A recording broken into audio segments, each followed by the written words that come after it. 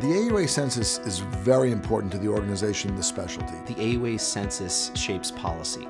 The AUA Annual Census has provided data that's quite literally changed my career. The census has been a vital and fundamental source of information that we need to analyze today's trends and tomorrow's trajectories.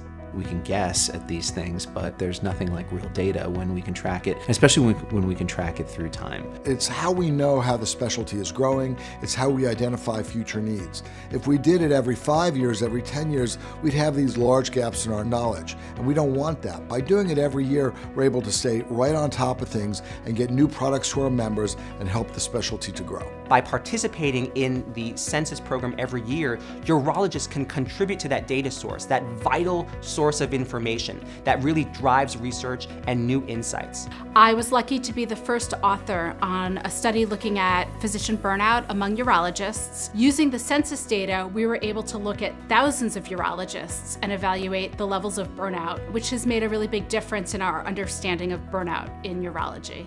In 2020, we want to be practicing evidence-based medicine. We want to be doing the right thing for our patients, and we want to know we're doing the right thing for our patients because, let's face it, there are increasing costs in the field. With that in mind, the only way we're going to know if we're doing the right thing is if we're collecting data, and data is critical for that. You want to know the facts. The data are the facts. That's really our mission, ultimately.